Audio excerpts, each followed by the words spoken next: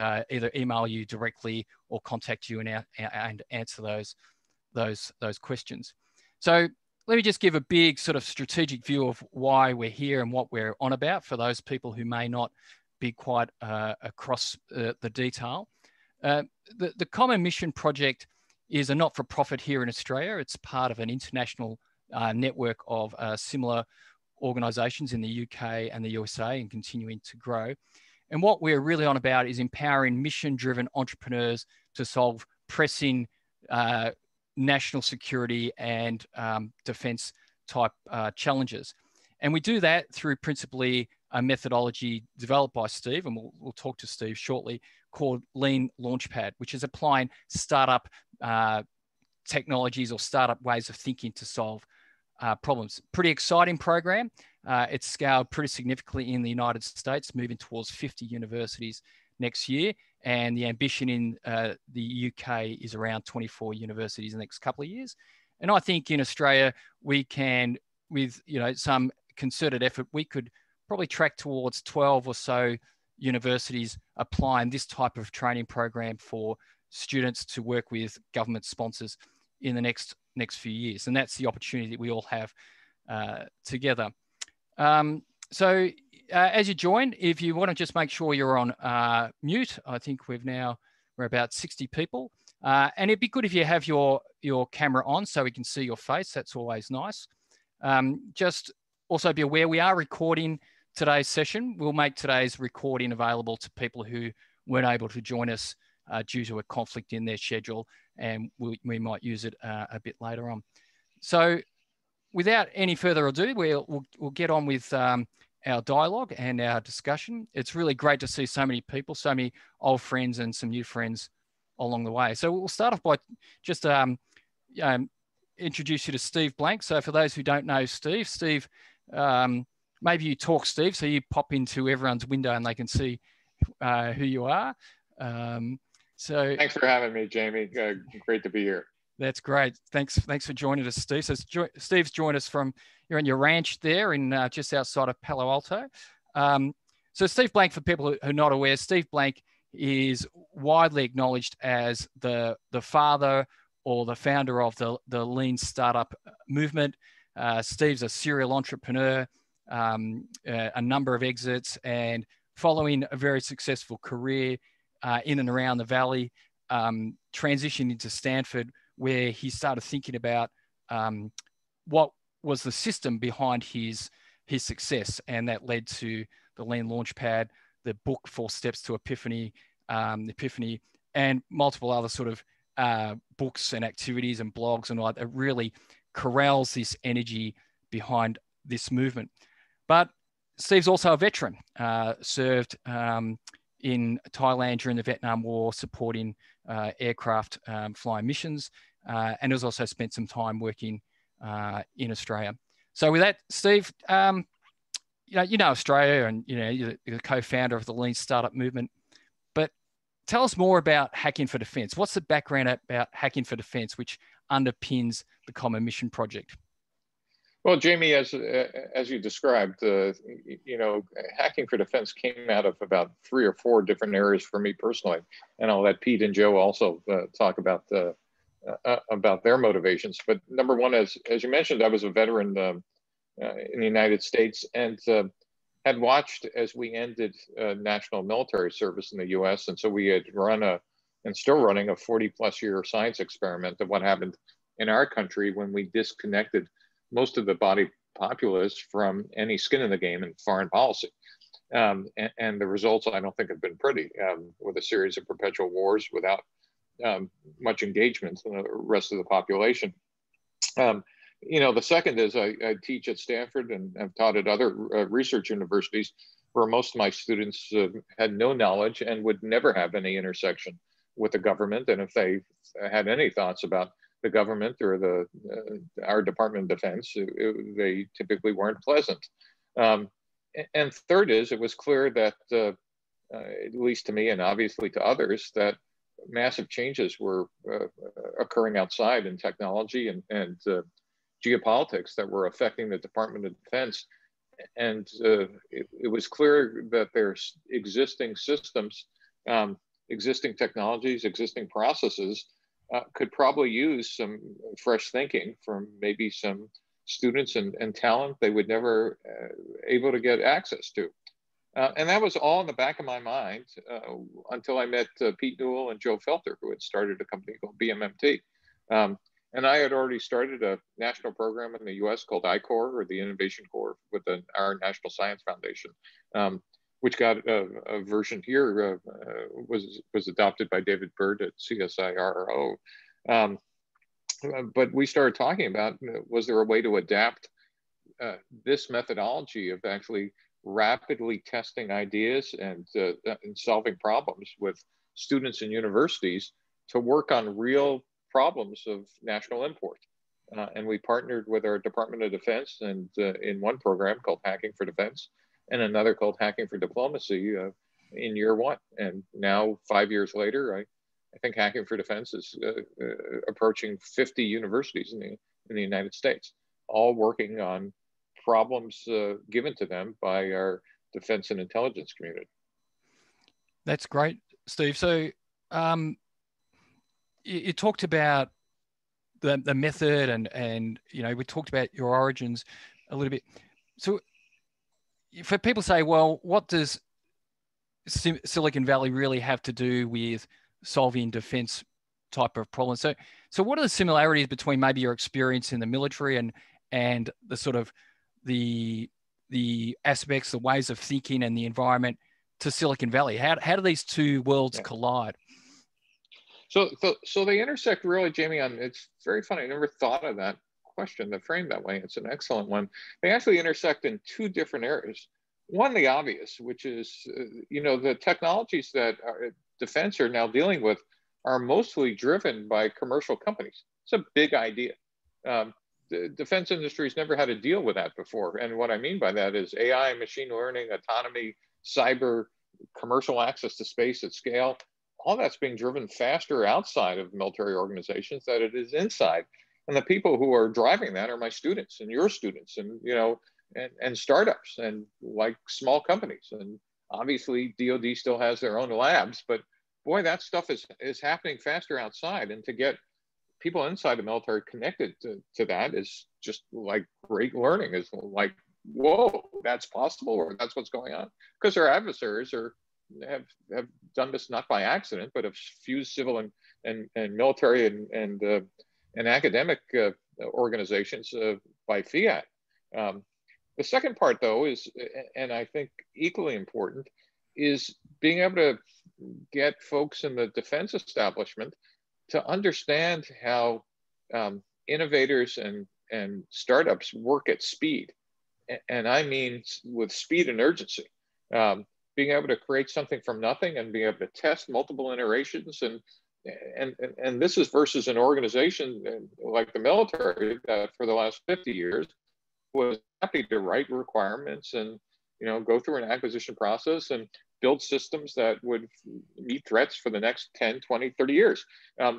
Those just are no longer predictable, and the technology is obsolete by the time you deploy it. So the types of systems we need, organizational designs, are closer and more akin to startups and organizations that can move rapidly than they are the traditional organizations that were built when we had known threats and known technologies.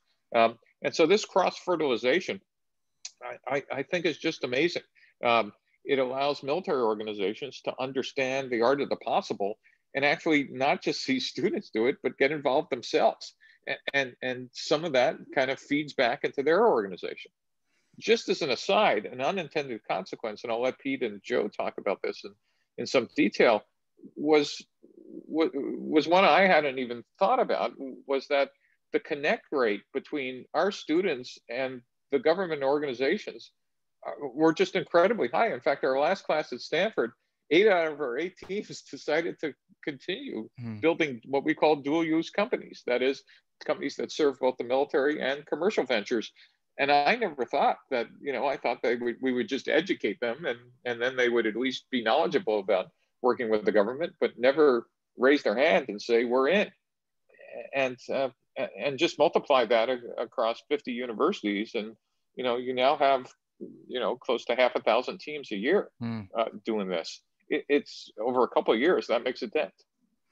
So Steve, from your experience, and you've seen this happen so many times now, so the traditional procurement process is very lengthy. It takes many years to develop a solution. So what do you realistically get from a 10-week activity that's going to add value to an end user?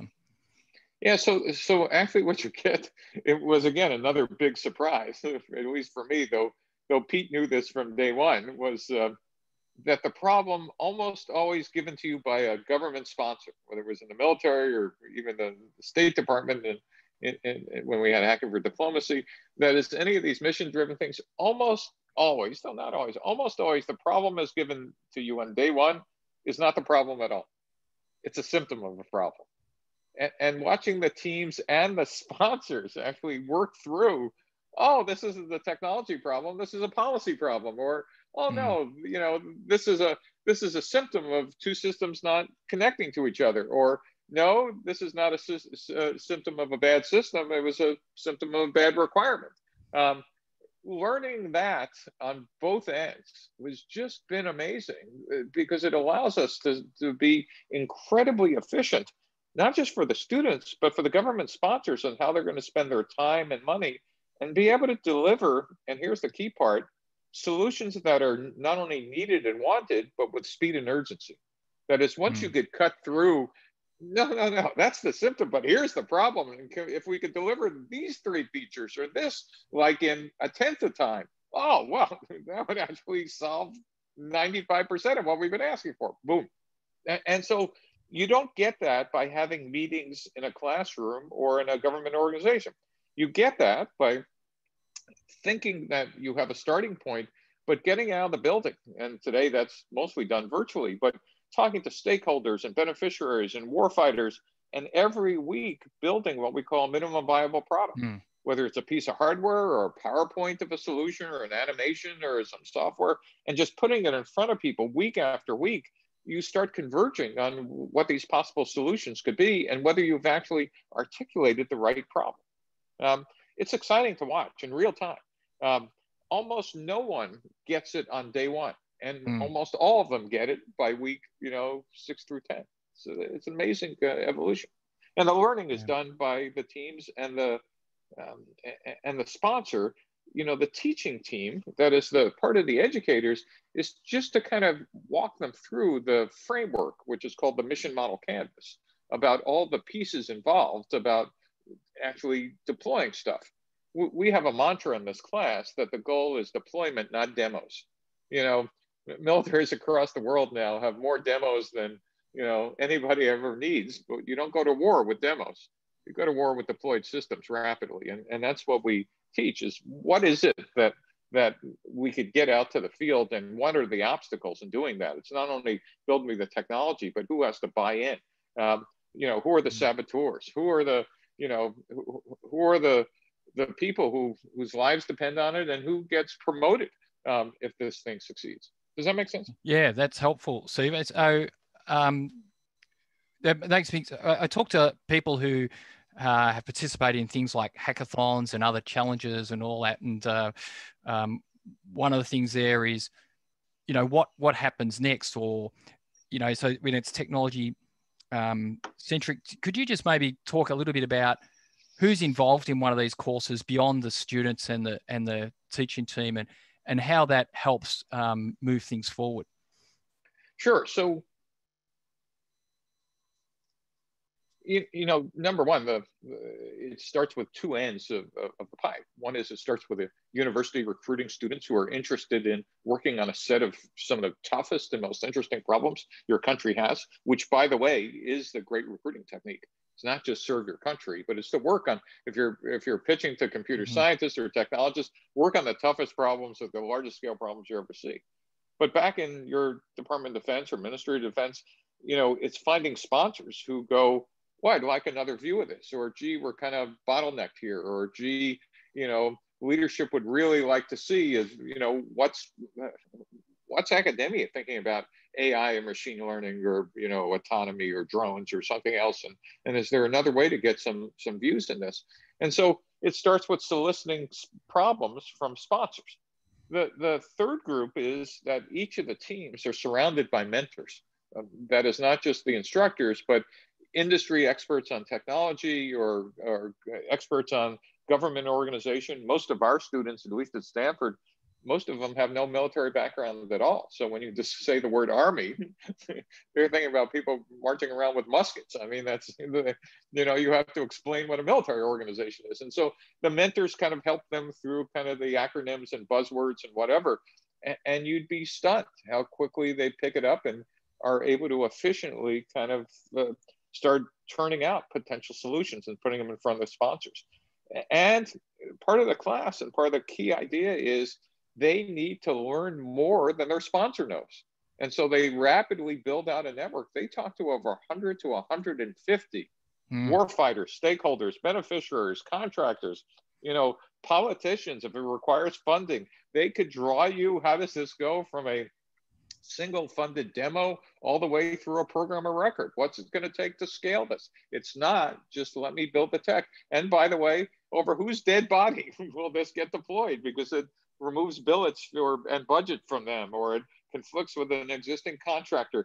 Those are all part of teaching them about how to actually build something that gets deployed, and what are the obstacles to doing that.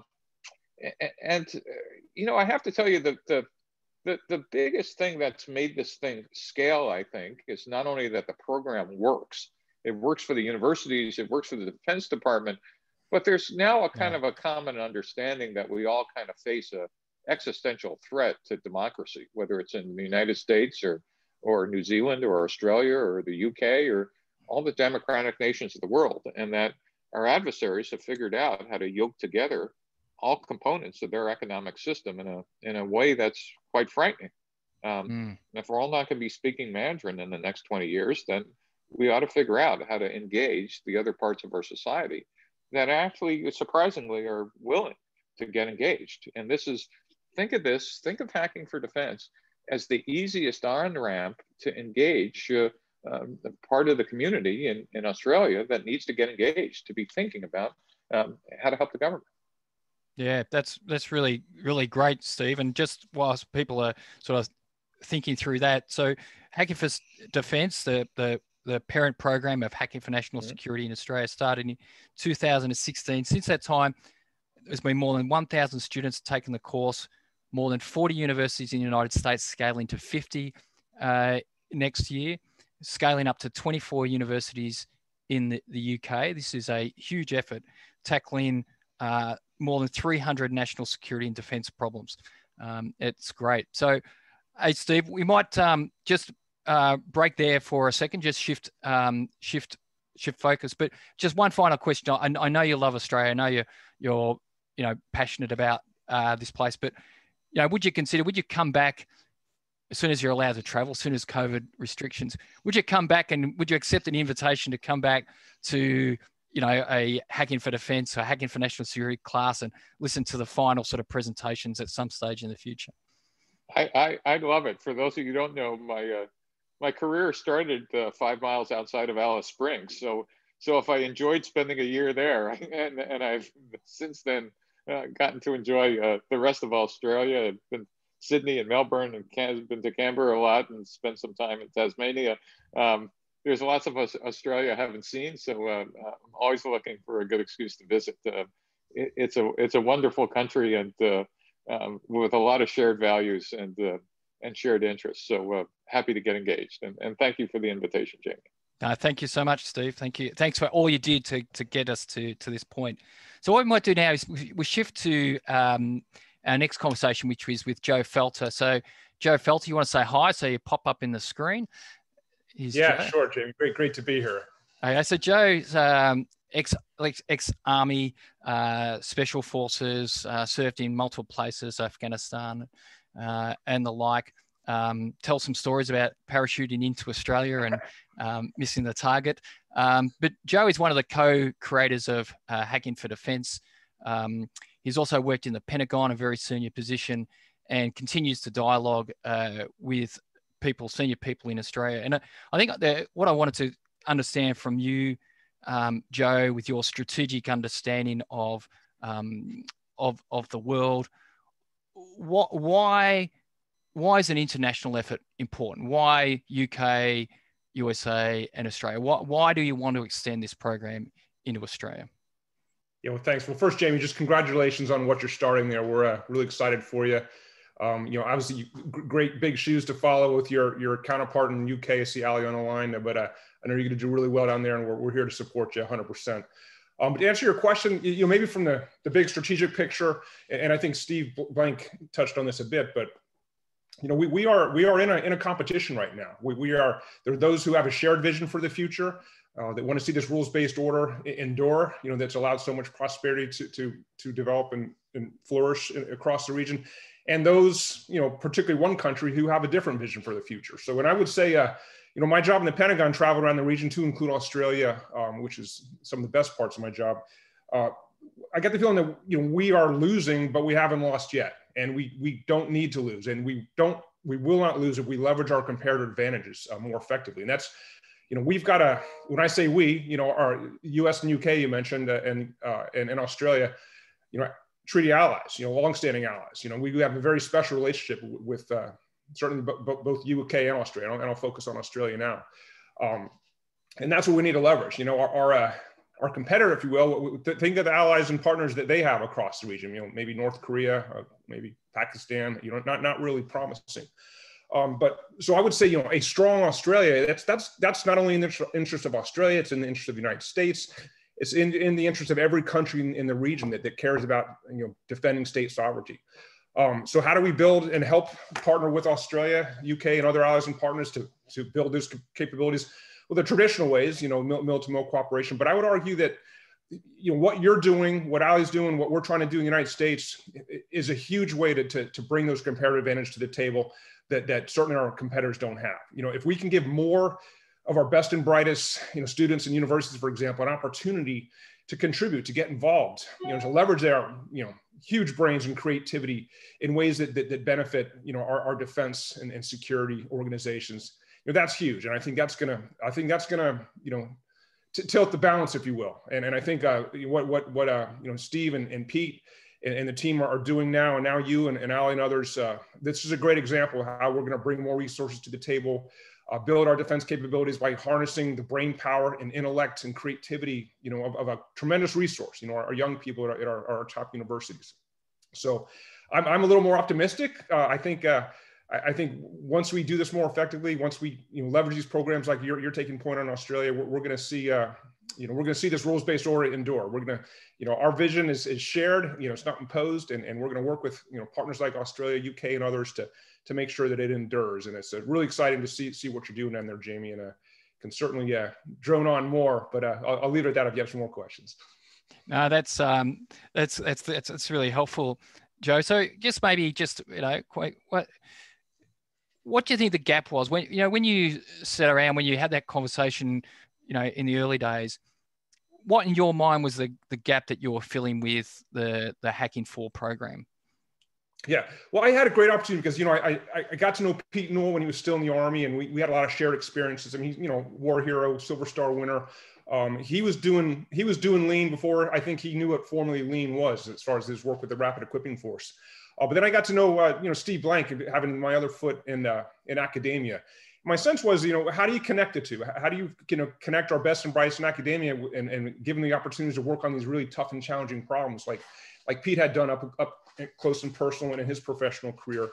And then I think, this collective epiphany, wow, what if this amazing and powerful methodology that Steve Blank had developed could be modified to the point where we could help solve problems that the military has, and our intelligence organizations, other government organizations have. So the gap, I think, was maybe developing this method, or I should say modifying this powerful methodology so it could be applied to public sector problems. When success isn't measured in revenue, but impact and mission accomplishment, and somehow how we can when the other gap is how do we harness that brain power and creativity of our young people. And I'll just tell a quick story, Jamie, if this isn't going on too long, but when Steve and Pete and I, we spent like 6 months writing this educator's guide, adapting from Steve's original one, building this class. We didn't know if any students were going to show up. I mean, this is Stanford. This is, the nickname Get Rich U. Will students come and take a tough class, work hard, to support the military, but fortunately, our best and brightest did show up. I think because they're really intrigued by a really tough, working on some really tough problems. And honestly, there are a lot of patriots out there, not just U.S. citizens, but individuals who wanted to get involved in public service. So it's kind of like that. If you've seen that movie, if you build the field, they will come. So that gap was, this field didn't exist. So Hacking for Defense, it created this field to attract these young men and women in our top, certainly at Stanford and now many other universities, to come to the table and get involved and learn this powerful methodology that Steve had developed and start working on problems, like that Pete had done for his career and really make a difference. And those of you who know me personally, I like to get on my soapbox, so I'll leave it at that. But a lot of gaps were filled there, and Jamie, I know you're going to fill similar gaps down there in Australia for the common good. And we'll look forward to supporting you. No, thanks so much, Joe. And so what we do is we now move to our next guest, and that's David Burt from UNSW, who is well known in the Australian innovation ecosystem. David Burt has worked across the sector. He's lectured at University of Sydney. He's an expert in innovation and entrepreneurship. He's also well known for his work with Planet Ark and CSIRO's On program, and it's really been great working with David over the last few months as we've spun this up. So welcome, David. You want to say hi so you pop to the center of people's screens? Thank you, Jamie. Good morning, everyone. Okay, well, thanks, David. So, David, tell us a little bit more about what are UNSW's plans for Hacking for National Security in 2021? Yeah, definitely. Thank you, Jamie. It's fantastic to be partnering with CMP on the program. Our plan is already in motion. So UNSW will run the first Hacking for National Security program with our students early next year. We've already identified the great academic staff, the educators who will deliver the program, which is Phil Hayes Sinclair and David Heslop, who are from our schools of business and medicine, respectively. And so we're already trying to bring the full weight of UNSW, trying to get those multidisciplinary teams, have students from different backgrounds collaborating together on the problems. We're currently recruiting that first batch of master's students as we speak. And our aim is to have the student teams allocated to problem sponsors and commencing their work together by the end of February 2021. So, David, I talked a little bit about your experience and your expertise. So tell me, why does UNSW need this program? Why you could do so many, why do you need this program? Yeah, so I think part of where I'll go with the answer is, when I was previously at the CSIRO scaling the ON program to about 35 Australian universities, we did that without a partner like CMP. And, we took a lot of inspiration from Steve Blank's ICOR program, which was just amazing that we're able to leverage off of that. But what's different with the Hacking for Defense program is for this to work, and especially for this to work at scale across Australia, there needs to be a trusted central partner like CMP that owns the relationship with the problem sponsors, helps educate them, helps enforce a quality standard consistent across the nation. So when I was at CSIRO, we were able to structure the ON program such that we were able to have that mandate at a national level to enforce a quality standard, which was, through that combination of training and that kind of quality assurance. But when it comes to the Hacking For program and how do we deploy that at scale in Australia as Hacking for National Security, that can't be done by any one university. We really need that independent organization that comes with the playbook, that comes with the global network, the relationships, especially given the subject matter, which is national security. It's not just an Australian thing. And so there's really no room for lone wolves in this program. It's got to be a coalition and it's got to be done with partners. So that's really the fundamental difference. With the ON program, we could scale that ourselves. But given what we're trying to achieve here with Hacking for National Security, it's got to be done in a coalition, and that coalition's got to be led by CMP. No, thanks, David. And just for all the university educators out there, that certainly is the plan, that we would work with you. We'll provide you a curriculum. We provide you the educator's guide and all the material you need to actually instantiate a Hacking for National Security course based on Hacking for Defense. So, Dave, something I've learned what a generous person you are and how much time you've given me as we've worked through this. But along the way, you've told me that generosity just doesn't extend to me. So do you want to tell me a little bit more about where UNSW sees themselves fit in and how would you work with other universities, and where do you see your role as being the first to the, through the gate here? Yeah, no, I'm super excited that UNSW is the first Australian university, but I so hope we're not the last. There's such a fantastic opportunity here to, I won't recover the ground that Steve and Pete have already covered, but in terms of just the opportunity to activate so many new brilliant minds against those national security problems, this is a really broad invitation for other Australian universities to join in. Such a fantastic opportunity to scale this program across Australia. And that's, again, not something that UNSW can do alone. So UNSW's commitment and my commitment is that we'll approach scaling the Hacking For program in Australia the same way that Stanford approached it in the US, the same way that King's has approached it in the UK. We'll be super open. We'll be sharing our learning, we'll be sharing our resources, sharing our experience, and really inviting those other universities to come into the space. And as I think about the role that UNSW is playing here, it's not just running the program, it's helping the other Australian universities understand that this is easy to implement. This is low risk to implement because of the partnership and the experience that CMP brings. So, there's definitely a lot of hard work to be done to make it work, but I just love for Australian universities to hear the message that this is an easy and low risk way forward. That's great. So David, you flipped between UNSW and I there a couple of times, and I just want to tease that out because I think there is a fair amount of, as I've learned more about, it's a fair amount of David involved in here. There's a fair amount of motivation. So do you want to talk to, for you as someone with no experience in defence, what is motivating you as an individual, and what might that mean, and how might that motivate others along the way? Yeah, great question. So I don't come from a defense background. I haven't served as part of the military.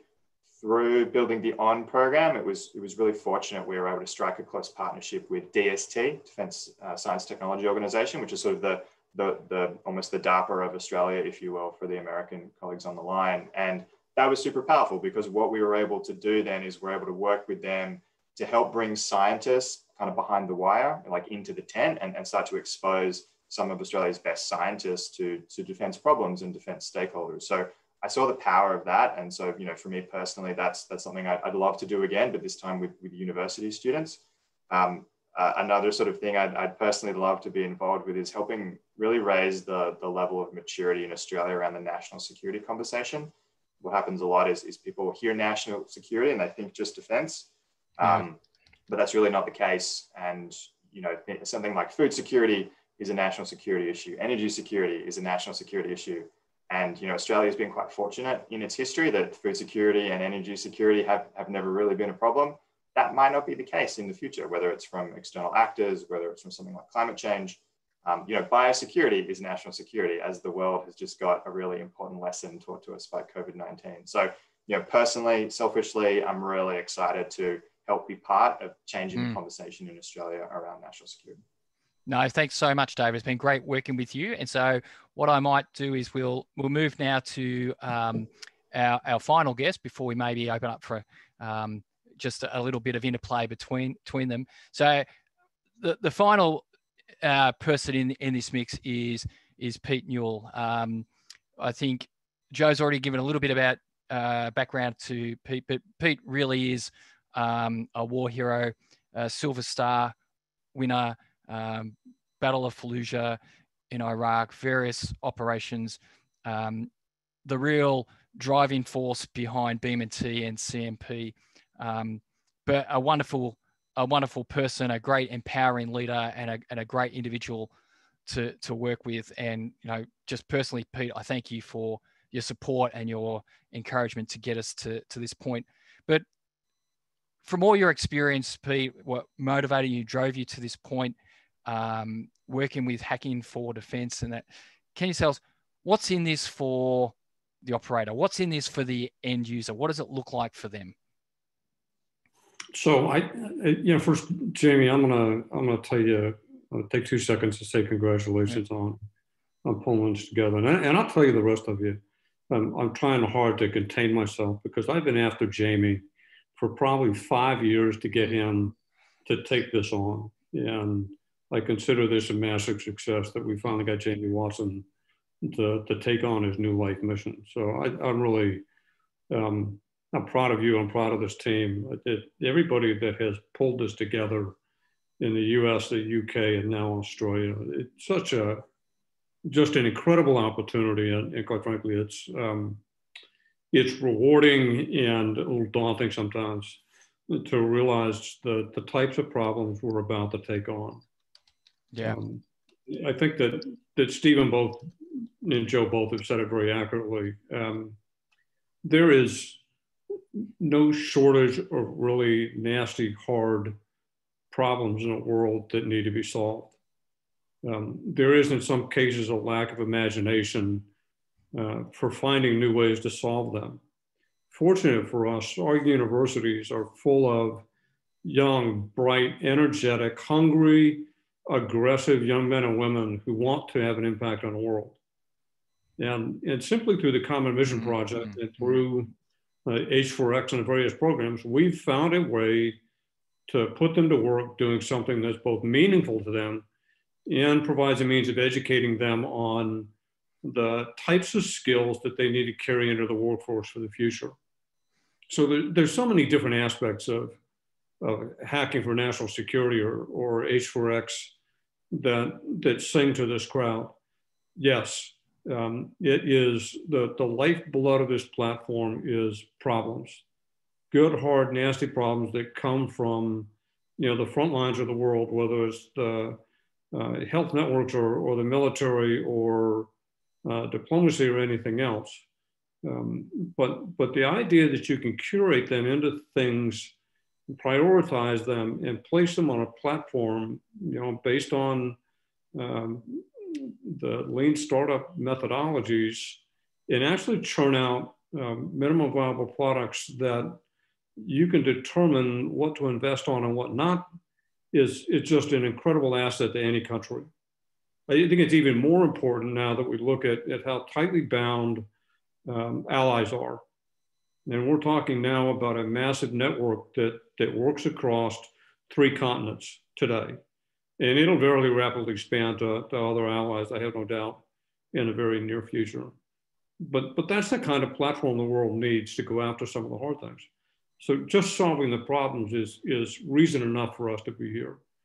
But the fact that we're investing in young men and women and providing them an opportunity to actually learn about and perform a national public service for their country that will help them actually get jobs that are meaningful is simply beyond the moon what we have the potential to do. So I would say all of you, thank you again and again. And Jamie, for you stepping up and offering to do this.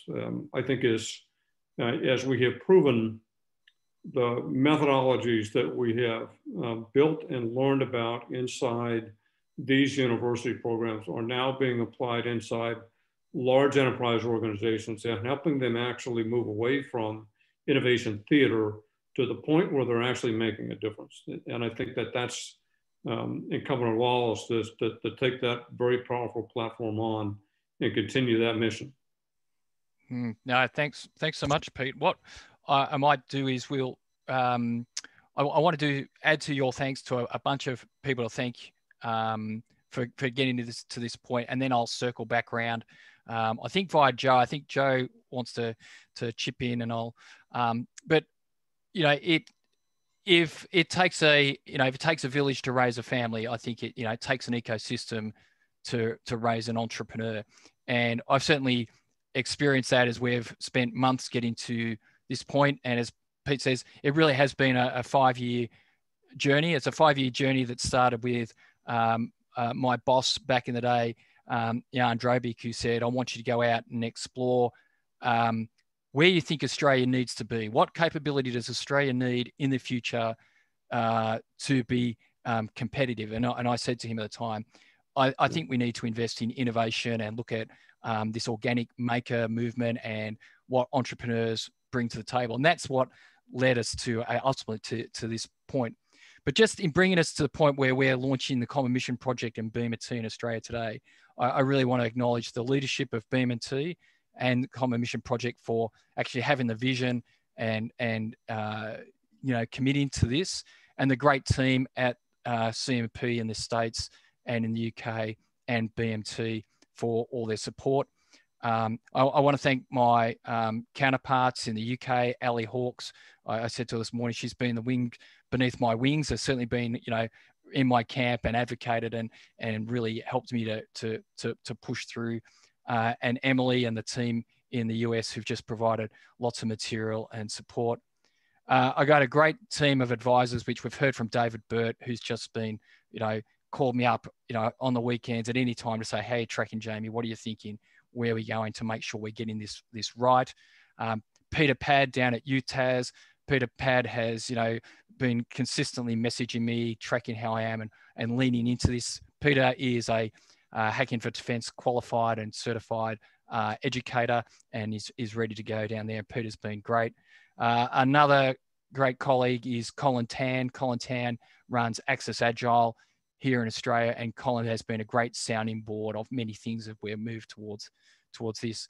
I also want to thank the CMP board, and that's Mike Smith and Melissa Cabin, who have provided me great counsel in terms of all the logistics of setting up a not-for-profit in Australia, which for those who have ever done that, I know David Burt has, that's not an insignificant effort to get a not-for-profit up and running.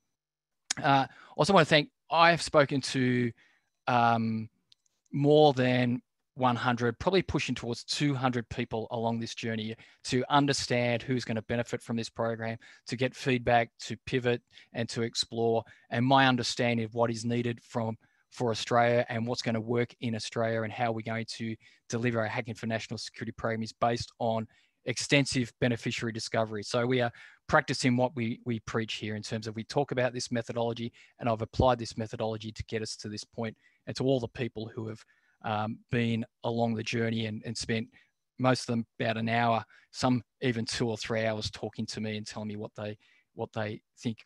And I also want to thank all of you who have turned up today. I think we're tracking about 70 people, and it's going to take this many people plus to run a successful program like this well into the future. And I want to invite you to continue in this journey. I think Logan's got there's a link we'll put up which you can click on. You can go and register, do some training for how to conduct Hacking for National Security programs as either an educator, as a program sponsor, or as a mentor. And I certainly encourage you, there's the link. That's on our website, commonmission.org.au under the training, the training area. So I think, Joe, I'll flick to you before I hand back to Pete to officially cut the virtual ribbon on the Common Mission project in Australia. And maybe Steve, if you've got any final points, but we'll go to Joe Felter. You've got something to pitch in. Yeah, thanks for giving me the chance, Jamie, maybe light things up a little bit. But, as Pete said, Jamie's been on the radar of, the Hacking for Defense effort for almost 5 years. I remember going down to Adelaide with Pete, gosh, it must've been 2017, trying to get things going, but clearly, we weren't up to the task like you are, Jamie. But I just want to take you back to a time when, right after we taught our first Hacking for Defense class in 2016, if you know Steve Blank, he doesn't do anything that doesn't scale. It's just that it's not going to get his interest if there isn't an opportunity to scale it. So we decided in the weeks after the first successful Hacking for Defense class to hold an educator's course, try to build the insurgency and attract some folks to learn about Hacking for Defense and evangelize it and take it back to their university. So Jamie shows up, and being the friendly Australian, the most popular guy in the class.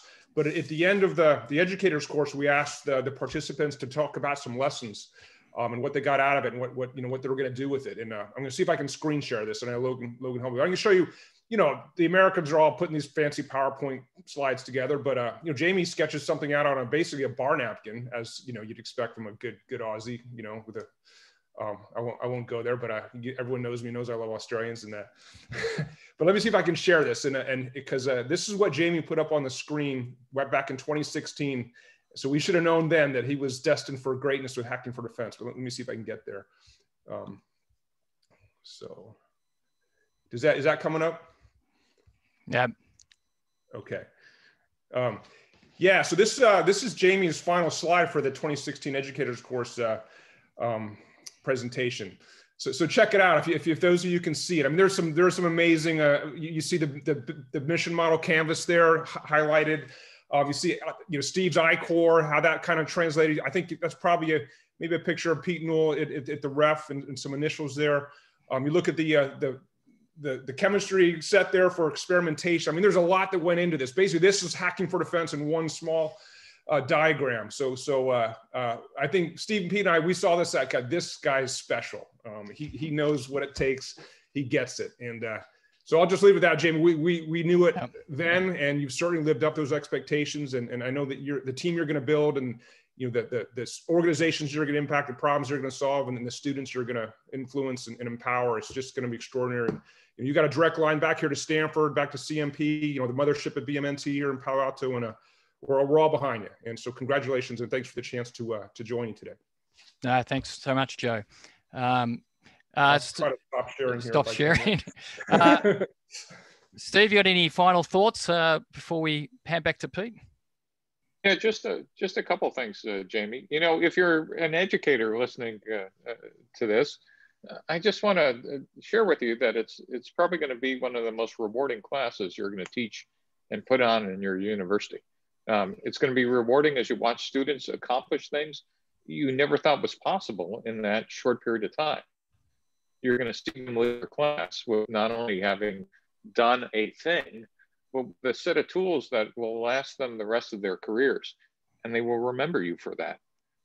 If you're a sponsor, you're going to have the ability to inject something into your organization, whether it's in defense or intelligence or somewhere else, that you might have been trying to beat down the doors forever. But until someone else outside the building can show your peers and your leadership that this is possible, and that more importantly, if students could do it, for God's sake, we could do this too. And then for your country, you're all going to be adding something to help make Australia a more safe and secure place to continue to live in. And so the Common Mission Project and everybody involved on this call and everybody, in the background behind the curtain, it has made it just seamless for you guys to do this. And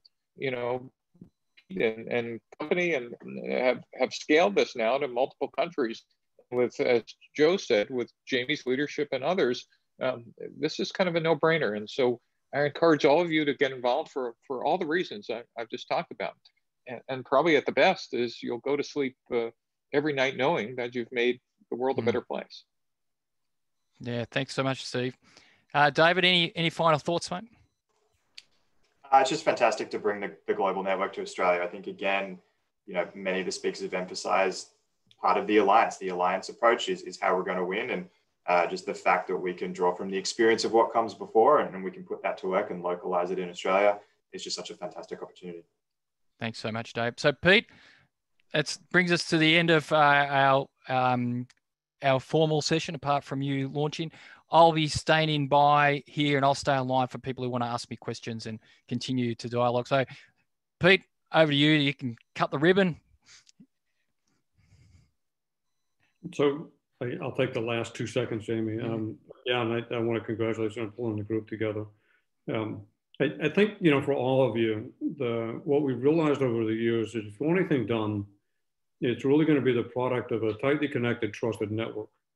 And what hacking for defense, hacking for national security, the Common Mission Project, BMNT, what we have learned to do is build very unique networks around specific issues.